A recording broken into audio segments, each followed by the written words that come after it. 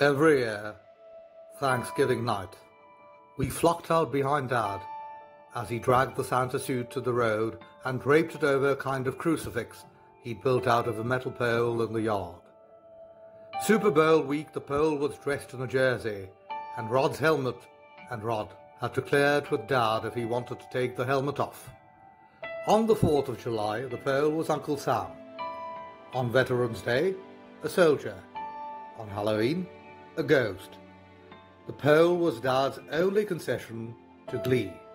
We were allowed only a single Crayola from the box at a time. One Christmas Eve, he shrieked at Kimmy for wasting an apple slice. He hovered over us as we poured ketchup, saying, "Good enough, good enough, good enough." Birthday parties consisted of cupcakes, no ice cream. The first time I brought a date over, she said, "What's with your dad and that pole?" And I sat there, blinking. We left home, married, had children of our own, found the seeds of meanness looming also within us. Dad began dressing the pole with more complexity and less discernible logic.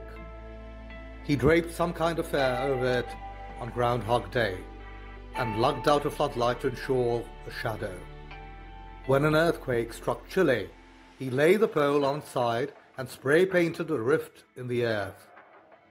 Mum died, and he dressed the pole as death and hung from the crossbar photos of Mum as a baby. We'd stop by and find art talismans from his youth arranged around the base. Army medals, theatre tickets, old sweatshirts, tubes of Mum's makeup.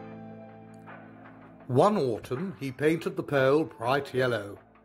He covered it with cotton swabs that winter for warmth and provided offspring by hammering in 6 crossed sticks around the yard. He ran lengths of string between the pole and the sticks and taped to the string letters of apology, admissions of error, pleas for understanding, all written in a frantic hand on index cards. He painted a sign saying love and hung it from the pole and another that said, "Forgive."